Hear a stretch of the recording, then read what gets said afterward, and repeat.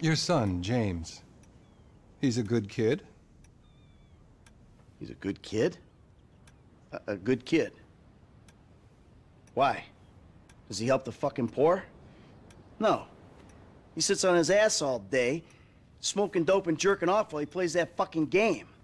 If that's our standard for goodness, no wonder this country's screwed. And what about you? What about me? Hey. I don't have the advantages that kid has.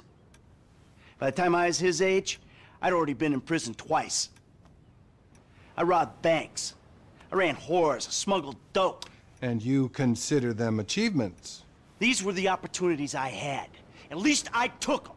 And where did these opportunities get you, Michael? They got me right fucking here.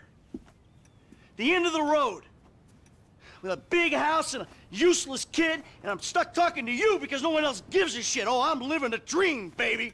And that dream is fucked. It is fucking fucked. Let it all out. I think I just did. Oh. Well, I think that's all we have time for. The same time next week? I guess. Oh. I gotta tell you, I ain't too sure this shit is working for me. Well, a sense of overriding futility is a vital part of the process. Embrace it. Whatever you say, Doc.